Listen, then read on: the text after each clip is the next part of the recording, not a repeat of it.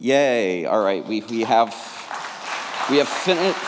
fixed our technical difficulties. So check us out, taliproject.org and github.com/taliproject, and you'll find all of our work there. So, like I said, the previous talk was awesome. We're doing it in real life at Microsoft. It's all completely open source.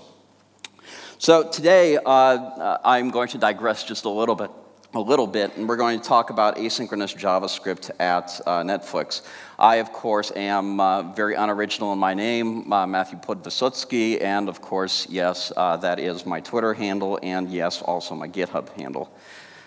So really what it was async programming in JavaScript. But what really I like this to be is how I stopped worrying about asynchronous programming and love to learn the observable. So, you know, I could go like this and write a bomb, woohoo, but I'm not going to. Next. Anyways, slides also started out with a little bit of levity. I thought I had a problem, so I thought to myself, you know, I'll solve my problem with promises and events. Have now two problems I. Oops. So what this is not going to be, it's not going to be a, if you've seen my former boss, Eric Meyer, he usually talks about monads, category theory, and so forth. There will be none of that, although if you're really interested, I mean, a monad really is just a monoid in the category of endofunctors. I mean, really, what's the problem? What's the deal here? It should be rather simple for you to understand that, yes? So here I am. Like I said, I'm a principal SDE at Microsoft, that small company. Everything that I do at the company is open source. So whether it's the Tali project or the reactive extensions, which I'm talking about today, you can find me here and everywhere pretty much using that same handle. And yes, I do work for this small company called Microsoft, but I think just because I'm working with a lot of open source that I add a little bit of metal to it by adding umlauts, because that just kind of rocks. Anyways, so, you know, we recently announced this browser called Edge as well, but, you know, some people thought it was the U2 guitarist, but no, it was based upon me. So I'm just a little humble brag there. But the problem is I found that I'm not as good of a songwriter because JavaScript has thoroughly corrupted my mind. So if I said you and me makes 2.00004 crap. Yes, thanks, JavaScript. So I work on a project almost full-time called the Reactive Extensions, and this is a language-neutral approach to asynchronous and event-based programming across a number of languages. And if you go to that website, if you have internet connectivity, you can go there, check us out.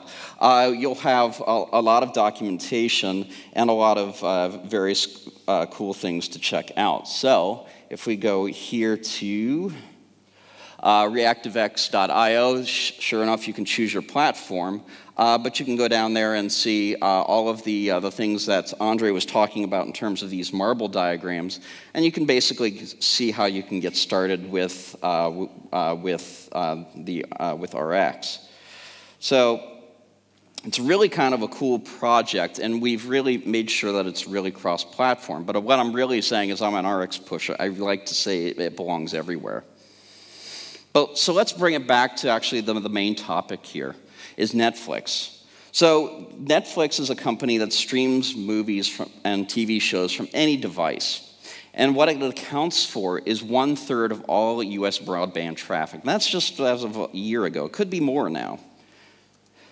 But they had some really, really big problems that they had to solve in order to fix this.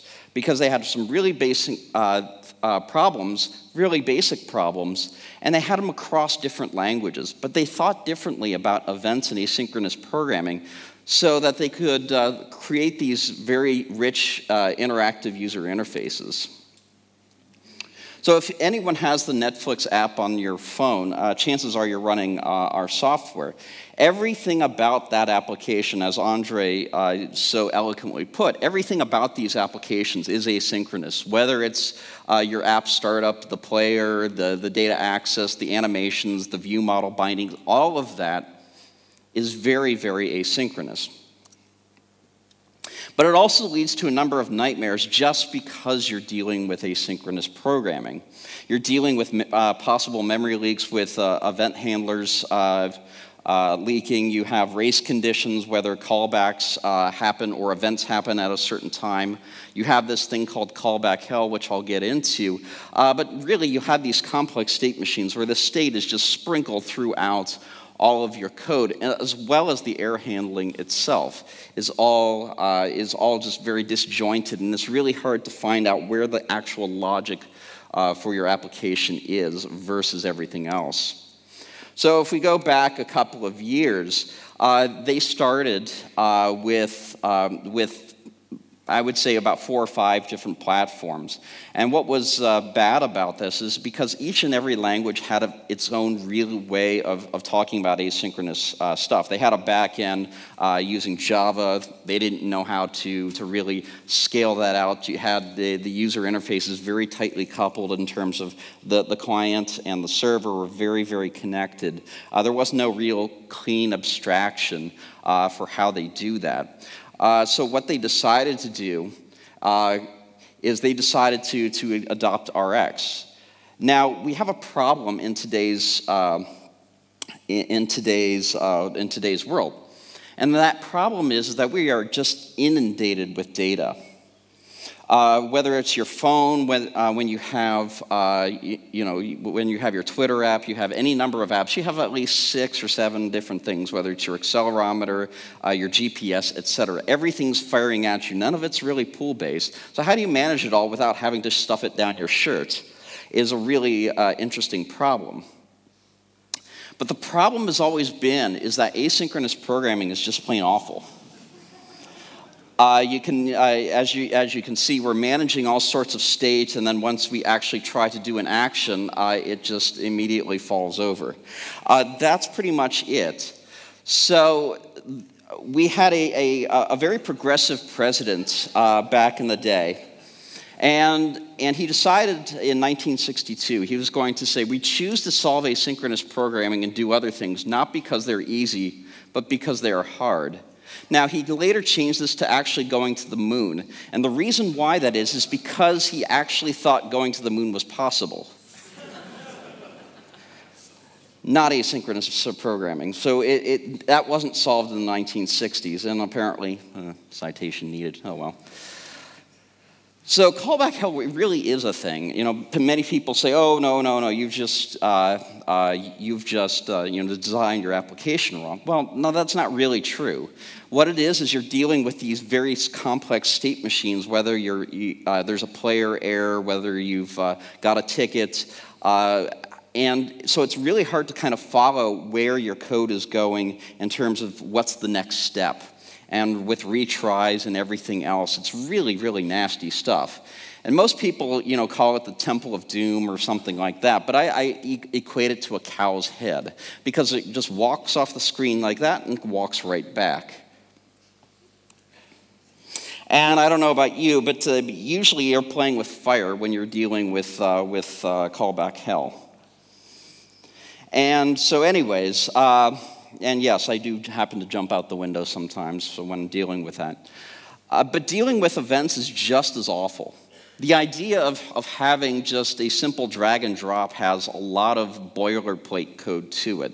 Whether the mouse is down, whether the mouse is up, what sort of state do you have in between there. You have to add the event listeners, and then you have to remove them. And you just end up with just so much state passed throughout the application.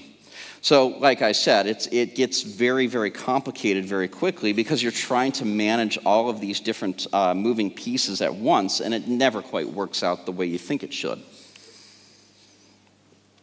So everyone goes, "Ooh, yes, promises. Promises will solve all of our problems." Promises are coming in, ES6, ES25, whatever you want to call it.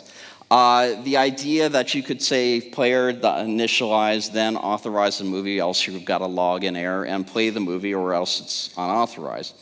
That's just peachy.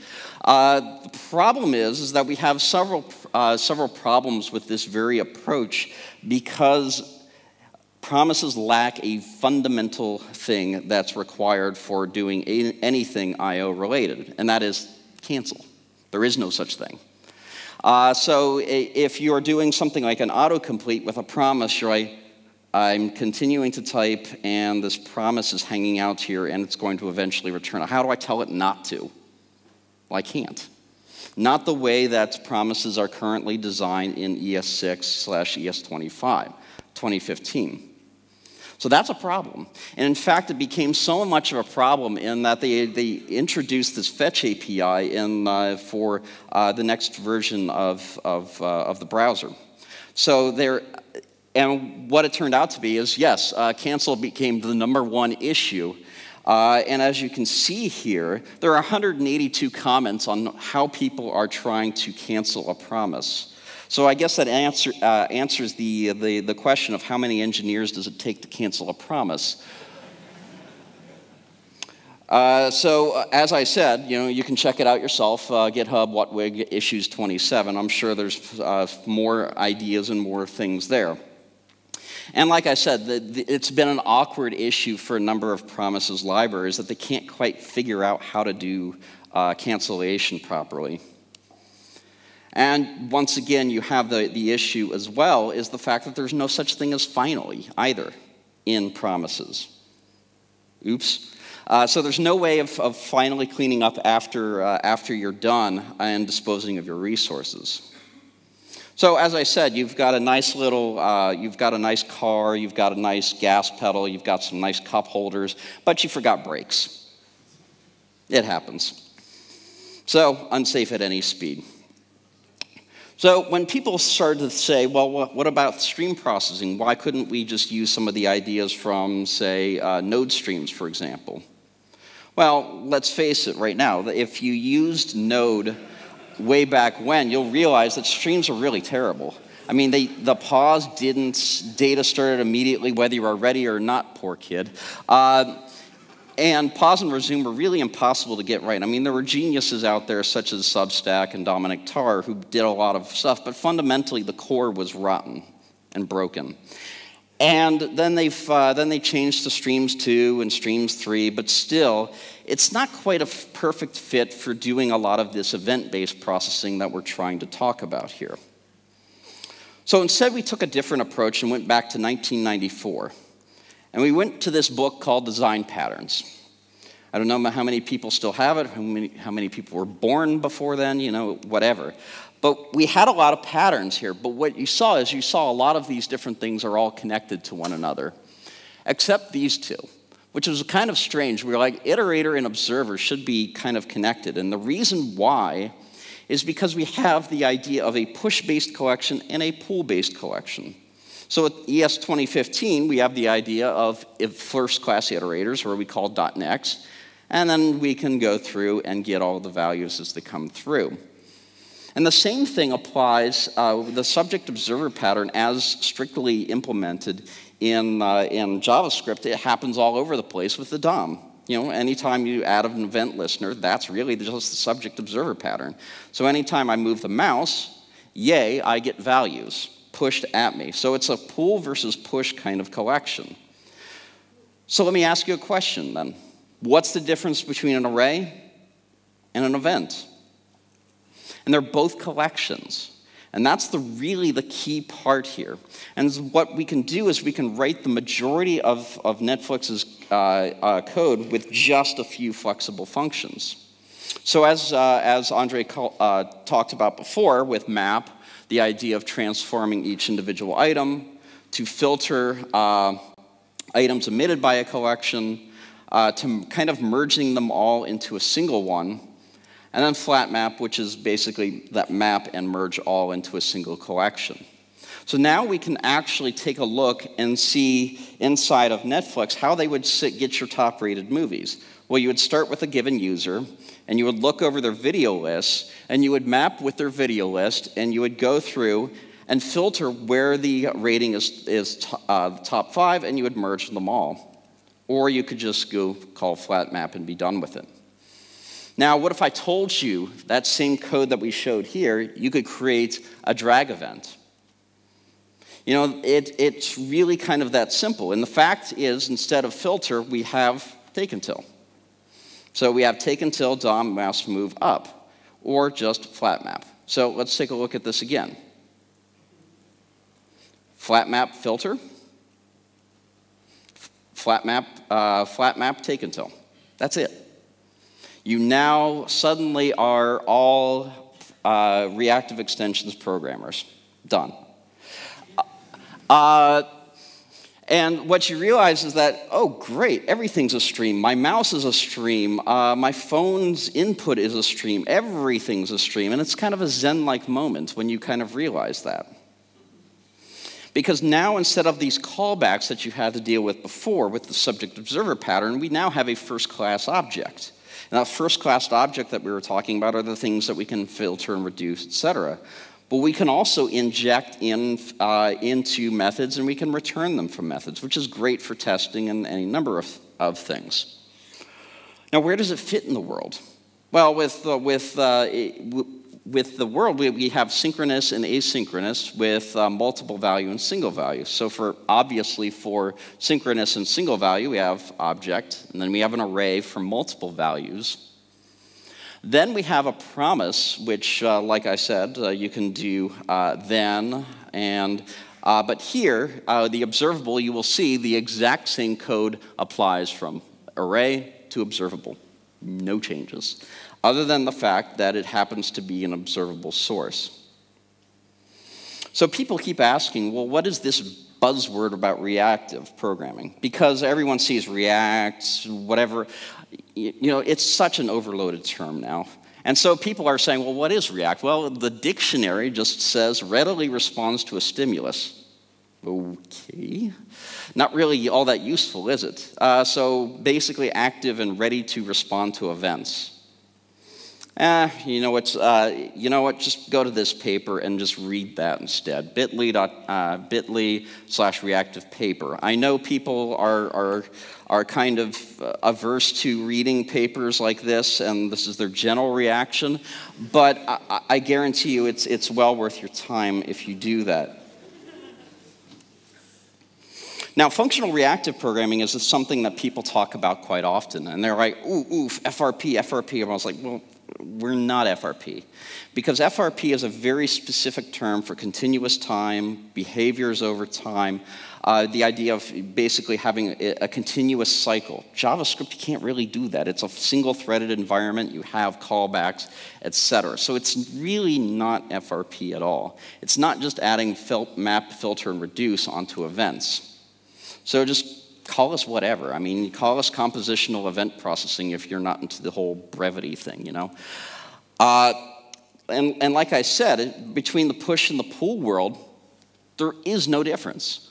Filter, map, for each, filter, map, for each. All of those are exactly the same. So let's actually talk about the creation. What exactly is an observable? Well, let's actually talk about that real quickly, because this is why it's very, very interesting. So for example, if we wanted to create something like from event, we would have some sort of element in event. We would have some sort of handler which would call next with our given value. Then we would hook that up to add event listener with our handler. And then afterwards, we would create this little teardown function. And that's really great when you're dealing with a lot of events as you're composing them together. And if you want to unsubscribe with take until or anything like that, then that automatically removes the handler. You don't have to do that yourself. So Netflix search, we could do autocomplete basically with the same kind of code, where you can take the key ups, we can get the value, we can debounce it, so maybe we're typing too fast and we don't want to send all of that to the server at once. We can get the latest term. So when we're dealing with asynchronous program, there's the idea of you getting out-of-order responses. With flat map latest, that's not possible. We cancel the previous request, and then only the current request is valid. So that's pretty cool, and the fact that then we can call for each and then bind it directly to the UI with our data. So what Rx is just three basic concepts: the observer and the observable, which we've kind of covered a little bit. And we have the idea of on next, on error, and on completed, where we can have an infinite value, a couple values, and an error, a couple values and an end, but you can't have overlapped values, and you can't have things that happen after the fact. And so we had that map, filter, and reduce that we talked about earlier, but how do we actually use it in something usable, you know? So what we could do is we could poll for client updates. So that's a really kind of a cool problem to have, don't you think? Is that what you can do is that you can make sure that what you're doing is very responsive. So here we're going to listen for the document scrolling. So as something is on your hardware-constrained device, and you want to make sure that you only keep in memory what's on the screen, nothing more, nothing less. So in order to do that, we have to first listen to the scroll event. And then we have to start debouncing, so allowing people to, you know, scroll up, scroll down very nicely. And then what we can do is we can then further divide that into whether it's visible or not. And then we can combine this all together with a kind of an interval, so we're constantly listening and taking that row data until it's hidden. And when it's hidden, it's gone. So this is kind of some Netflix code that they actually use today in terms of how they handle a lot of this complex user interface design. And the player itself, like I said, you could design it with callback hell, which is what they originally had, which ended up with this cowhead. But instead with observables, we have a very, very simple approach to that. And that is, we can initialize, flat map, play attempts, then we can authorize, retry 3 times, and take until cancel. Something that we couldn't easily do with that callback hell version, which is that if someone hits that cancel button, it will actually stop the whole transaction from going through. That's cool, because now we have the ability to kind of merge together all of these different events into one. And they also had another set of problems is how do they deal with errors and so forth with WebSockets? Well, we have an idea of Netflix has created WebSocket subject where they can hand it multiple endpoints and it keeps failing over till it actually gets something. But that's kind of cool too, in the fact that you can listen and you can decide when to send data and so forth. And yes, you can do try, catch, finally. So for example, one person was asking about handling errors. Well, here we can say .catch. And so for example, if you're in a constrained environment where things such as offline matters, you can get some default data and put it in there. And then you can finally do some cleanup, and then you can process each item as it comes through. Now, the role of schedulers is kind of our secret sauce and what really kind of puts us apart. And it really is where do I run these values and how? So we have this idea of many different ways about handling schedulers in such a way that we can schedule some work, and we can also cancel it at any time. So all of that cancellation that I talked about goes all the way to the very core of what we do. And it provides some testing benefits. For Angular, you could fit it into the digest cycle. For any number of things, you can also choose a very specific implementation. And of course, you can do some deterministic testing, such as JSConf BP 2015 happens at these particular times, and we can always determine, that it happened then. So there's no callbacks, there's nothing in terms of when you're testing observables, it just works. Now, schedulers do matter. So for example, if we're taking something like we want to draw something on a screen, well, if we take the default scheduler, the problem is going to be it's going to eat up our CPU. I mean, it will, if my fan weren't going, it would probably levitate just because the fan was going so hard, is because it's just drawing every single time as fast as it can through the fastest available means on your platform. But instead, what we could do is we can swap that out. And suddenly we can say request animation frame scheduler. And now it looks actually sane. And guess what? Your computer is not going to levitate anymore because just because that it happens to eat up a lot of resources. We have back pressure as well. It's not super, super important, but for a lot of people that are concerned about how much traffic they get, we have pause and resume capabilities.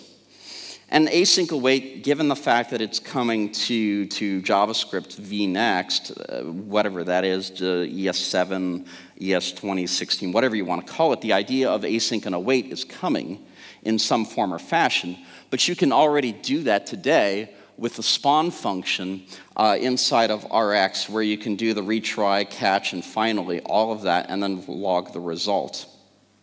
We have that today, so you're living in the future already. And then what we're working on now is we're working on the idea of taking observables and moving it into ES7 directly. So the fact of now you can get your mouse drags and your mouse moves and take until mouse ups, all completely native to your browser. If you want to learn how to do this, we have a great tutorial out there, jhussein.github.io/learnrx. All of this is on our site. RX Marbles, a great site by Andre, is also a great way to learn how each individual operator works. And if you really want to see how something complex is designed, there is a Sweet.js, and it's an idea of a macro-based language, but all of the bits and pieces of the editor itself is all in Rx. And that's handling all of the state, all of your initial settings, and so forth. So I'll leave you with this before we dive into some demos, but what I really want you to remember is push. Oh dear, why are you, oh, okay. Are you not going to, well, let's see if it plays. Apparently the gods are not smiling upon me today in terms of actual audio. So I will go directly to, come see me afterwards and we'll play it together. It'll be great, I guarantee you. So if you go to our website, like I said, we have a lot of material here. We have our design guidelines, we have our recipes, our unit tests. We have all of these ways people are using it with React today. Using it instead of Flux, I think my favorite one is thundercats.js.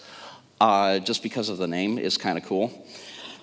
And you can do some really kind of cool things. You like interactions here in using Rx and React together.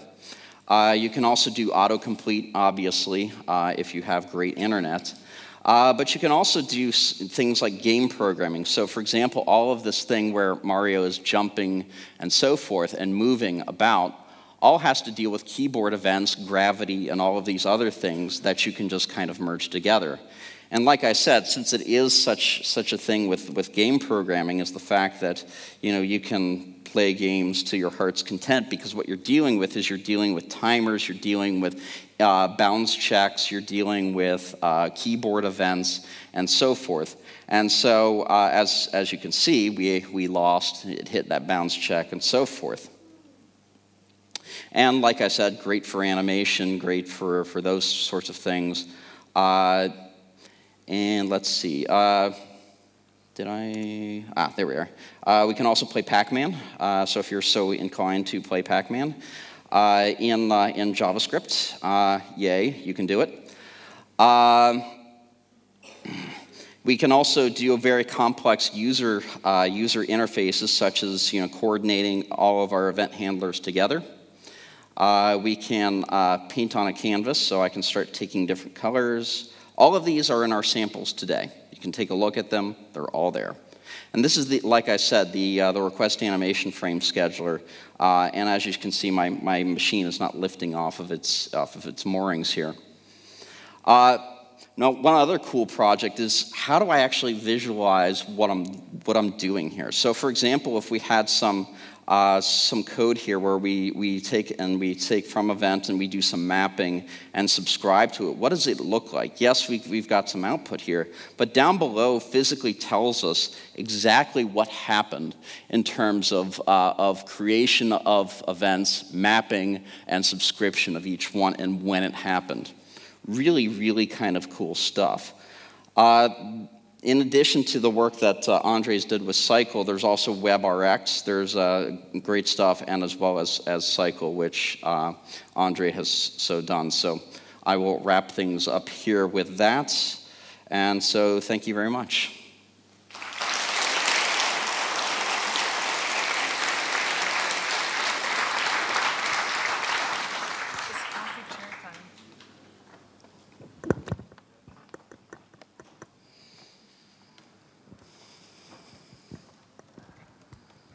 I think we could like get a tan in this light. At least I could.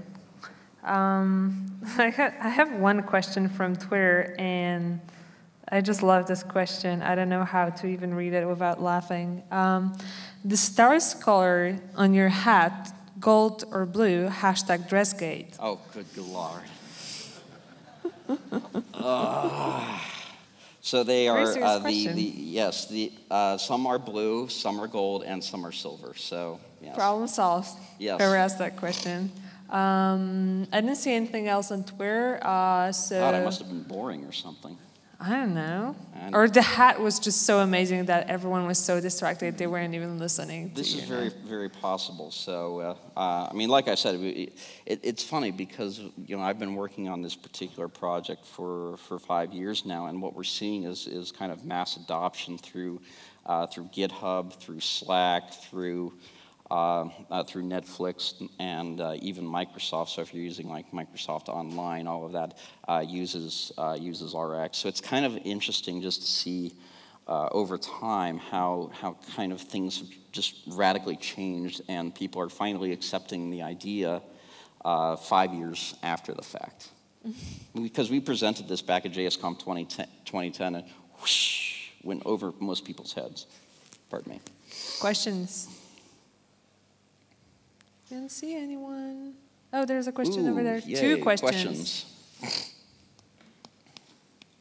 Raise your hands. I knew there were questions. They were just hiding, or they were just like so an A, or like so impressed by your hat that just couldn't. I could have worn my RobotsConf hat. I don't know if that would have been less distracting. Kind of a general question. Sure. First of all, does RX play well with Angular, or is it a lot more focused, or works a lot better with React?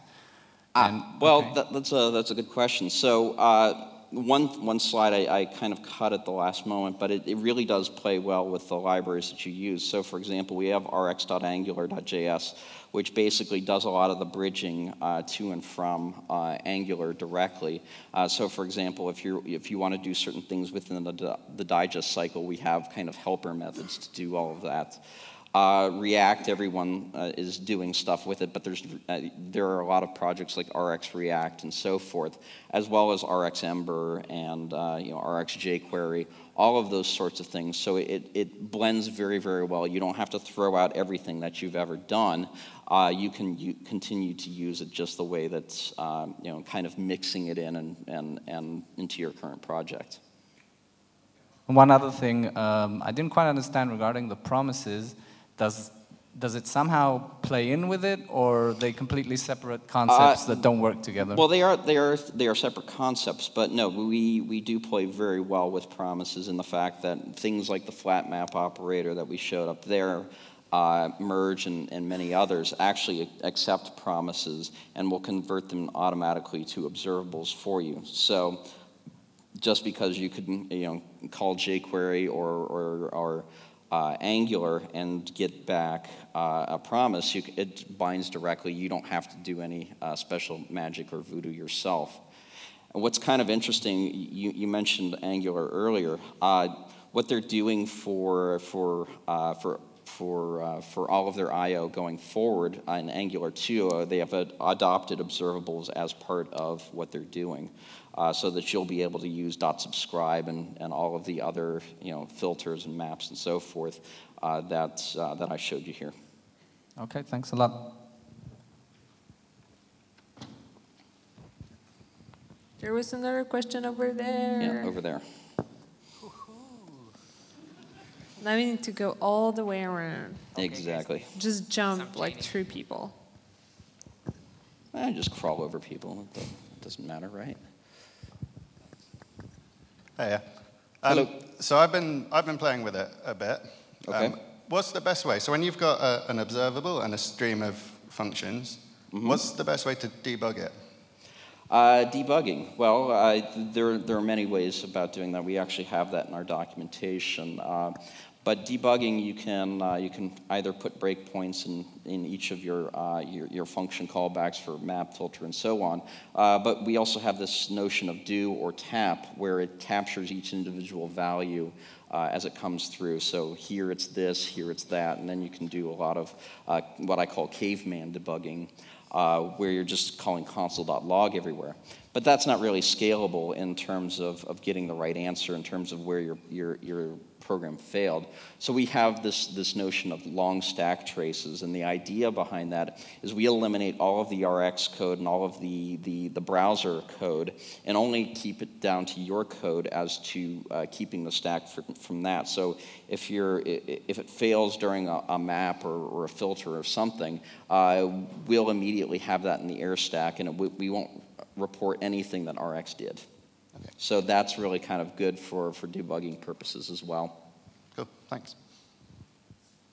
I think the caveman debugging is going in history now, like people are going Yeah, exactly. Can you use this special technique, caveman debugging, like that's what we're rolling with right now? Exactly, caveman debugging. Let's go old school like that. Very agile. No, absolutely. All you have to do is just do a control replace and get rid of all your console.logs afterwards. Oh my God. Okay, one more question. Yeah, hello.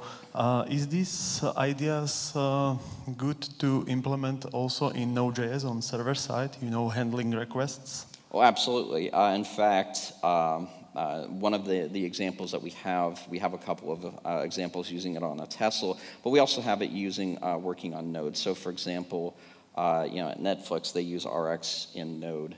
We have a little stock example where we take a stock feed and start doing analysis, such as grouping them by the stock number, the stock ticker rather, and then you can do analysis such as whether there have been price spikes in the past hour or something like that based upon our buffering. So absolutely, it's something that I'm using also on the Tali project as well, server side. Okay, we can get one more, and there are two. Okay. Where's the mic? Okay. We have two questions. Is everyone starving? Yeah, No? when is lunch? Is that a question? Yeah, lunch is after we finish talking. Thanks for all the kittens. I'm very curious about how you handle event streams when they come in. I mean, you mentioned the callback hell and events interrupting each other. Yep. How do you keep track of events? Well, what we have is like I said, the internal scheduler, which basically allows for FIFO to happen, first in, first out. So basically, you cannot have things that kind of overlap. You have them all in a queue, basically. And so as one comes in, the other one comes in. We can't necessarily guarantee order. When certain events happen, unless you use the right operator to do that. But like I said, there is no chance for an overlap. Since JavaScript's a single-threaded environment, you're not going to run into that anyways. But the idea is that it will just start merging all of these together as they happen. Thanks. Okay, one more question. Or we'll just keep sitting here and talking about JavaScript, because obviously no one is hungry. And JavaScript is just that awesome. Hi, I just want to ask that how would you compare observables to CSP in Go or Core Async and ClojureScript? Okay, so how does observables compare to CSP? Or communicating sequential processes? Well, CSP is a very, very low-level way of dealing with I/O, for example, is the fact that you have this channel where you can start sending out values on. The problem with that approach, especially for asynchronous programming, is there is no dedicated error handling technique. There is no there are no ways of automatically cleaning up resources and all of that. So it's fine for certain aspects, but in terms of building really complex stuff, it falls down really quickly because CSP does, is because it misses the deterministic finalization and it misses the error handling components. But if you're willing to do very low-level stuff of just emitting values, CSP is fine. Okay, well, that was really awesome QA, and I would assume that everyone is hungry, and if not, it's lunchtime anyway. We'll have, I think, an hour and a half for lunch right now, so take it slowly outside and get your food, and be mindful of your colleagues that are hungry as well. Yep, thank you, Matthew.